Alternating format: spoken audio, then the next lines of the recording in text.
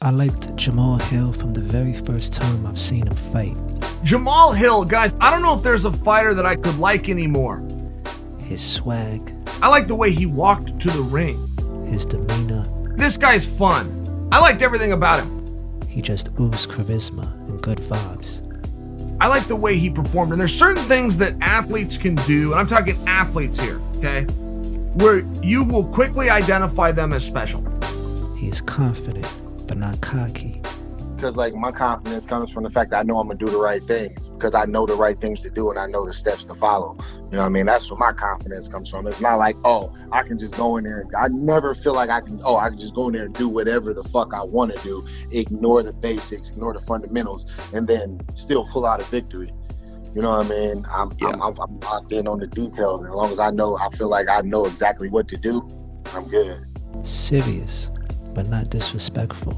And you got some praise from John Jones tonight. Said that your style looks amazing. That's appreciated, you know. I appreciate it, and you know, but it don't change. It don't change the fact that, you know, one day.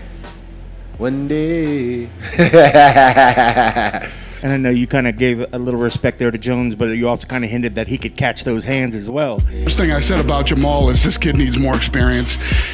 One of the first things I noticed about him is that he is a thinking fighter. In the second round, he comes out and shows me a completely different fighter. He mixes everything up to the head and body. Body work. And uses his full arsenal that's available to him. The striking.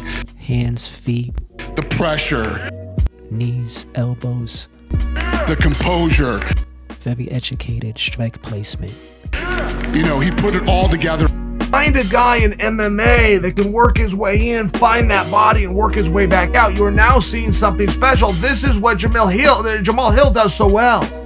He was digging to OSP's body, but he was doing it so seamlessly. He was doing it like it was a jab or a cross to the head, bump, bump to the body, come back upstairs. It was one of these things where you're watching a rare athlete. You're going, okay, just how talented, purely athletically is this guy?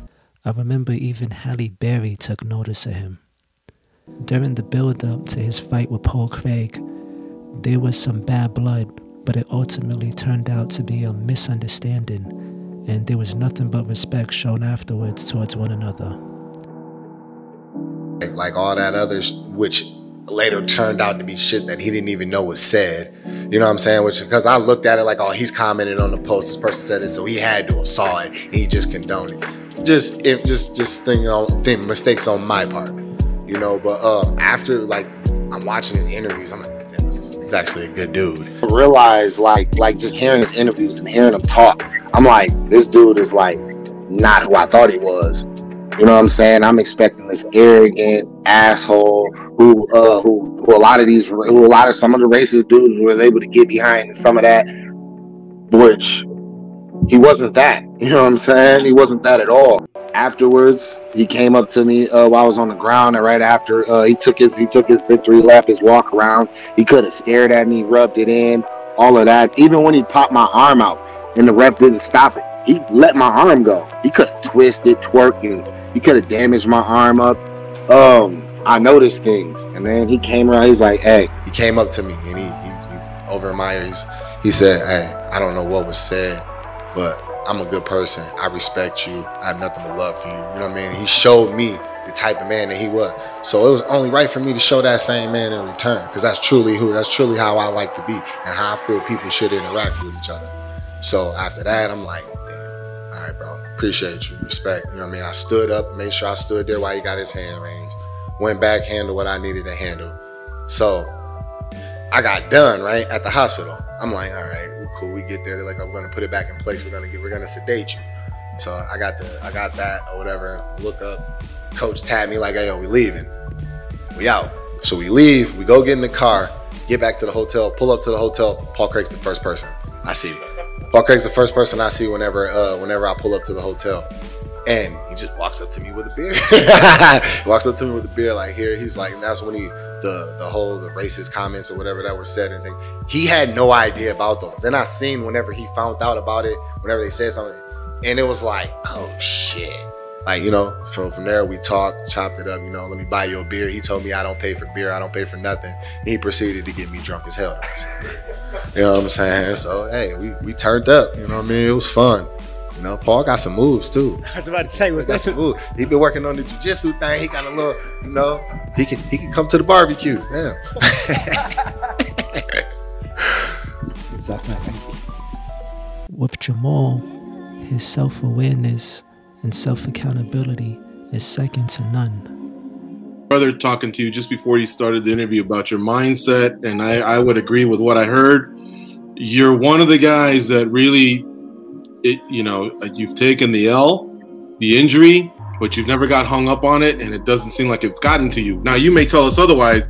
Maybe there was some bad days, some bad weeks where you were just like, you know, where it hurt and people didn't see it. But what could you tell us about your mindset dealing with all this? Nah, it didn't, and honestly, it did. It kind of surprised me. It did surprise me on how I took it. But what it was, like, all right, you seen like the still shot in the picture, or even in the video of the fight. Whenever after I lost, I was sitting on the ground. I'm sitting there, and I'm shaking my head. That shaking my head was realization, because I already knew right when it happened what I had done. I knew the error I had made. You know, me losing was nothing short of me paying for me disrespecting the game. You know, I disrespected the game in a way that anybody who truly loves this game and strives in this game, which is mostly the top guys, they don't do. If you want to be one of those guys, you don't do it. You don't do it. You don't do what I did. I felt like all I had to do was show up. I truly felt like all I had to do was show up. Any concerns I had, any concerns or anything I might have been unsure, any type of nerves I felt, I filled it with arrogance. You know, it's a difference between confidence and just flat out arrogance. It was just flat out arrogance. And I was taught a lesson, and I can't be that way. That's not how you approach this game. It sounds like what you're saying was, you know, you got a little bit of a reality check, but at least you're processing it and learning it versus denying it. Right. There's nothing. I mean, there was nothing to deny. You know, I lost. I didn't get the result that I wanted, and that in itself means something has to be addressed. And I'm real with myself. Whether it's some shit that I don't want to hear or something I truly don't want to believe, even if it's hard for me to accept, eventually I will come around to the realization of being real with myself, and this is what it is, and this is what it takes. So when you see somebody like Hill that is this skilled athletically, oh, by the way, then he has some of the other intangibles of heart, of grit, of toughness, of not being scared. Like you're already, not physically, but at least mentally, emotionally already stronger than that night, you know, in terms of, you know, you're maturing and you're saying the right things right here. I think this is the type of stuff the promotion wants to hear, your fans want to hear, that your loved ones want to hear. You know, that does, every athlete doesn't do that. You've come to grips with it very professionally. For me, it's not about what people want to hear. It's about what's real. I'm just speaking what's real and what's true, you know. And maybe somewhere down the line, maybe like a nephew of mine, a training partner, one of my people's kids may be in the same position, and they might get in that same spot, and they need to know. They need to know, you know. From around here, from my gym, I'm the first one to do what I'm doing on the level that I'm doing it on, and taking this where I'm taking it. So in a sense, there isn't really a blueprint for me. You know, I'm kind of creating a blueprint as I go along, and I want to leave the best, most effective blueprint behind for my guys after me. All fighters tend to say that they're thankful for their fans and team. But with Hill, you know he means it. You know he is genuine and not just saying it for the cameras. Man, if I was a coach of a football team and I knew nothing about your physical skills, I'd already want you to be my quarterback. Or basketball, I want you to be my point guard. You seem to have it really up here, man. I applaud you for that. We've spoken to a lot of fighters. You know, we're going on our 15th year, so we've kind of, as I hear Goes say his questions, and I know I say mine, there's similar scripts when fighters lose the first time, and some just months later still aren't dealing with the loss. You've already dealt it. It's behind you, and your focus is so strong. That's awesome. And I want to ask you, do you think, aside from yourself, is there somebody who's inspired you to, I guess, have that type of maturity? Your family, your coaches, or anybody else? Yeah, I mean, I'm inspired by the support. My people still love me regardless. They still show up for me regardless, you know. And with them doing that, how dare I beat myself down like that? They're not hanging on it. They're not pulling back on me at all. So why pull back on myself? Why pull back on any of the time and anything that they've invested in me? The media day, that you did have this big team, you know, that you had all these people supporting you. What does this win mean for you, and what does it mean for your family and the team behind you that have been supporting you? It means that their belief in me is right. You know, the things that they teach me, that they show me, that all the effort and everything they put into me is not going to waste. You know, man, I can talk all day about my people. My people are my everything, you know. I come in here and I do what I do. The main thing that's in the forefront is, oh, I need to do this for me now. It's never that. It's all about them. It's all about my people, the people that I've lost. You know what I mean? The people that are still here pushing for me. I work hard. I don't have no choice. I got a team, I got coaches, and I got people behind me that will not let me take the easy road out. You know, everybody needs that. Your preparation, man, obviously you had to get past the arm, but I know it seemed like you had some losses in your family and friends, that you had a foot injury. I mean, has this been a tough training camp for you? It has. Yeah, it's physically, emotionally, yeah. Was there ever any thought of not, of pulling out and just saying maybe this isn't the right time? Nah, that's not an option for me. You know, I got a family to feed. You know, so it is what it is. I gotta do what I gotta do, and then I gotta do what I gotta do. You know, but yeah,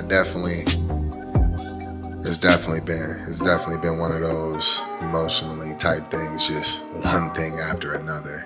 You know, but I'm here and I'm ready to go. These guys sacrifice time from their jobs, their families, you know, their bodies, you know, get in there, just making sure I can be the animal that I need to be. I'm proud of a lot of my guys, but you know what I mean, the one that I'm really excited about, that I really want to get going, you know what I mean, he still got some tools that he needs to add to the bag before we put him out there. I got this young guy, Jace Jones. He's a beast. He just turned 20, young kid. I've been sparring with him for like over 3 years. He's got the good stuff. He knows how to touch people up. He's still working on it, still learning our system and everything like that. But yeah, I can't wait to see what he does. I got my brother Juan Romero. Can't wait to see what he does whenever we're ready to send him out there. We don't just go into fights just like, oh, I'm really good at this area. You need to be proficient in everywhere, in every aspect of the game. Shout out to my team back at Black Lion, and I want to send a message out to people. I lost a brother to me, very close to me, very near to my heart, very near to my kid's heart. Chris Guyton, he made a bad decision, decided to drink and drive, and it cost him his life. People, do better. Please don't make this decision. His mom is in pain. A lot of people are in pain. The decisions you make affect the people that you love, and if you're there and you see this happening, please step in and say something, please. You know, I just want to say, Chris, I love you. Grandpa, I love you. My brother Vince Cosby, I love you. I've lost a lot of people. The list can go on. Jordan, Mike B, just a lot of people. I carry that pain in here with me. Just know that y'all with me, and I'm doing this for y'all. For whatever reason, fight fans and analysts alike chose against Jamal in his latest bout with Jimmy Crute, and Jamal dispatched him quickly and efficiently and made sure to remind his doubters he sees everything said and uses it as motivation to fuel him. A Michael Jordan-esque trait. Keep your eyes on him.